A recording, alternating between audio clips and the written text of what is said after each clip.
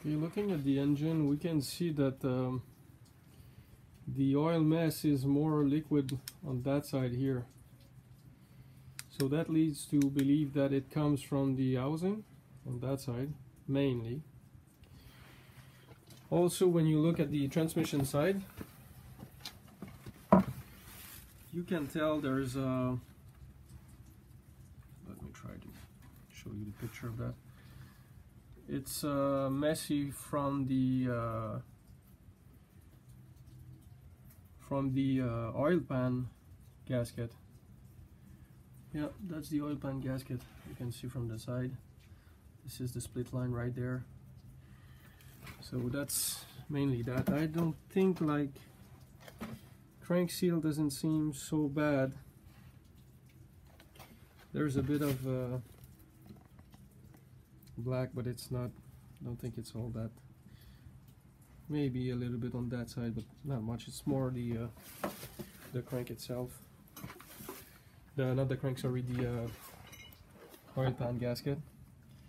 And here is the it's messy, but that could have come from the oil housing filter. Oil filter housing, sorry. I'm trying to see if the vacuum pump, not so much. There's also the vacuum pump on that hand, but this is coming from far higher above.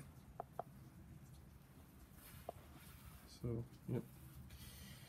So what I'm going to do now, I'm going to clean the engine head, cylinder head. I'm not intending to rebuild the head. I don't think it's going to be needed. I'm going to check it too, but so far I don't think it's going to be needed. The cylinder block, the engine block, engine block, I don't really care to clean it so much because I'm going to send it to for oversizing and put new piston on it. So because of that, they're gonna clean it. So it's more a matter of taking everything away from it. So I'm gonna need to disassemble everything that's on it. Even the knock sensor didn't want to, but I'm gonna have to. I'm gonna have to put maybe a tape on them to know which one goes where. Also, I think there's a special procedure to reinstall those, so I'm gonna give an eye at that thing to make sure. Need to remove the fuel, high pressure fuel pump. Change of plan. I have decided to clean the engine because it's kind of very messy. Didn't want to have any dirt getting in the engine and create some damage, because this is kind of thing that's very hard to get out once it's inside sometimes. So I put back the engine head cover, just screw it on the outside just to prevent dirt to get back in. The idea is to clean, and I started to clean the block as well. I'm gonna remove this binder pulley here. I gotta check. I know it's one of the cap that needs to be removed. I think it's that one. You need to pop it up with a screwdriver. The idea also is to remove the turbos. I'm gonna remove the engine support. Engine support is not it's a no-brainer. It's just the screw here. You got two here, one here at the bottom. So that's three. 1, 2, 3 at the bottom, and probably another one. Yep, there's another one right here. This one here. Oh, hard to see. Let me show you with the light.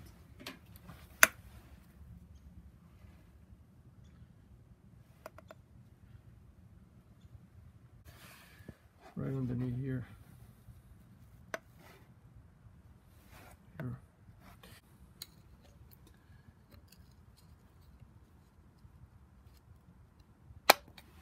Yep, that looks like it. So basic Torx bit here, unscrew that. These two should come along together, it's one piece. That's gonna allow for some better cleaning. I think these are 2 idler pulley. I'm gonna remove them as well, but I'm gonna do just one at a time here. So yeah, I'm gonna remove this and the engine support. Okay, to remove the binder, it was not this one obviously, because it's the vacuum pump that is behind this thing. So it's really more this one you need to pop out and take out. In my case, I did remove the other one. You don't need to. It's because I need some thorough cleaning in there. So same thing, torch screw. This one is much longer because the binder goes very deep in here, all the way to the back. It's hard to see, but it's very, very far. You can see it's the full depth of the screwdriver. So let's remove this. So here's the binder, been cleaned, put back the idler on it. The other one's got to stay out. You can see it's right here. It's a very long screw that goes on that one. It's going to need some cleaning also. Gonna remove these 2 idler here. The bigger one goes at the bottom because block's got to be empty anyways to send it. That I'm gonna wait. This is the vacuum pump. I'm gonna wait till the head is off prior to go playing with that thing.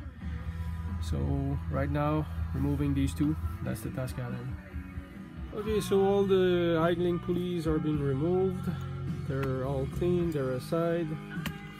This is going with the binder. I will remove this plastic thing here. That was to hold the AC hose. It's a bolt right in the hole there. It seems to be a 10mm. The pulley for the crankshaft's got to be removed as well. Do not remove the big nut in the middle. I repeat, do not remove this big nut.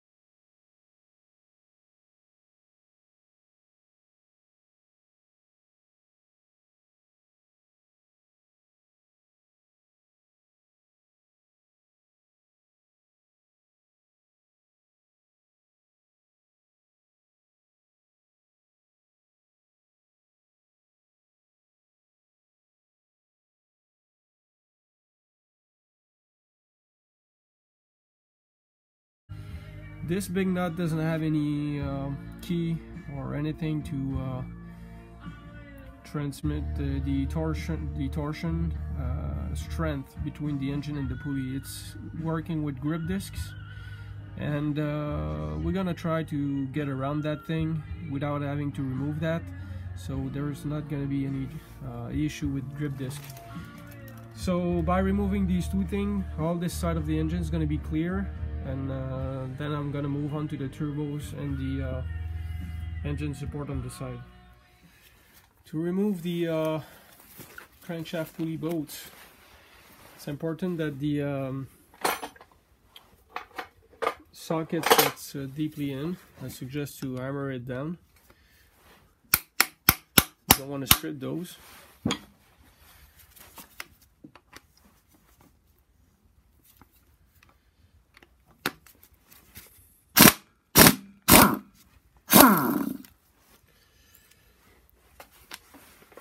It's also good to be going opposite screws.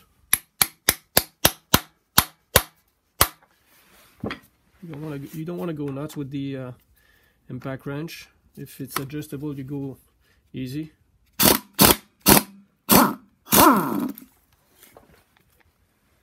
Sorry about that.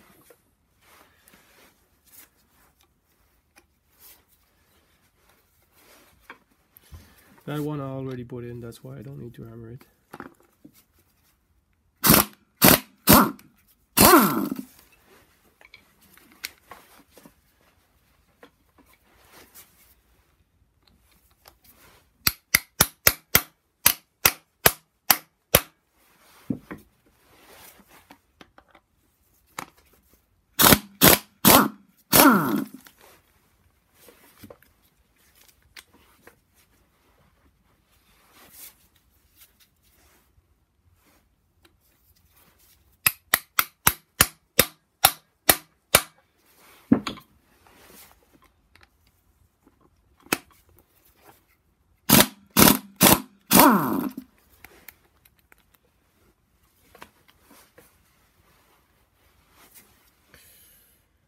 then it's going to be time to get ready to hold it in case.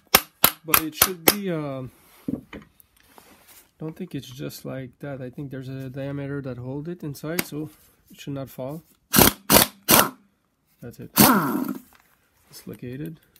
This makes more sense.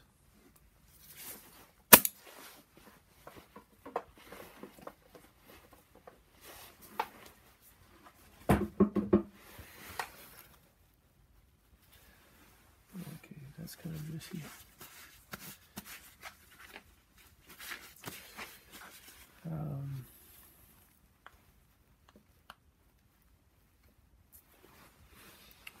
I'll grab a rubber hammer because I don't want to bang and create permanent bumps with the steel hammer.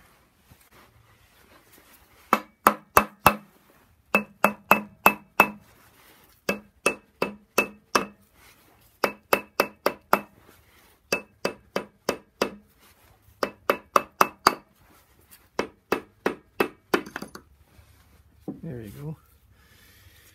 So this side of the engine has all been removed. Time to clean up, and then we're gonna move on to the turbo side. So this engine now is that side, and I'm just gonna remove the remaining screws around. I put those screws there. These are for the steering pumps. This is the ground. I just leave it there so it's easier when it's time to reassemble, but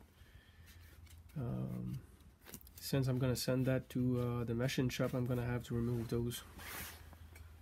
Forgot to show you, this is the bracket that was on the engine to hold this AC hose, and this is the bolt that goes along with it.